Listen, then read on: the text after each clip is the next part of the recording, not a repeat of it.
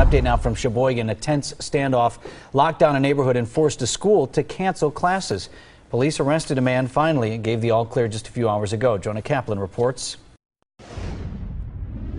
Our cameras rolled as police fired tear gas 3 times in 90 minutes.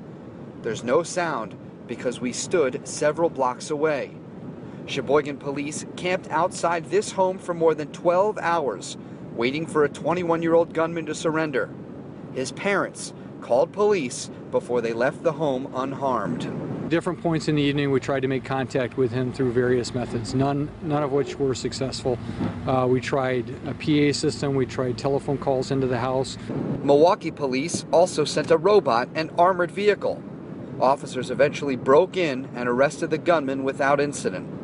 Once the episode ended, we were able to move closer to the house right here. Take a look at the broken windows. That's how the police officers threw in the tear gas, threw in the phones. A lot of people, the neighbors here, talked about how this looked like something on TV. But this wasn't on TV. It was something all of them could witness in real life.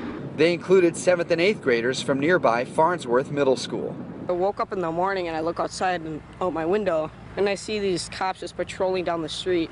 And I didn't know what to think. I just locked my doors.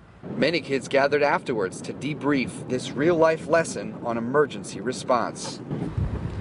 Lets me just make sure everyone's safe and kind of happy that no one got hurt.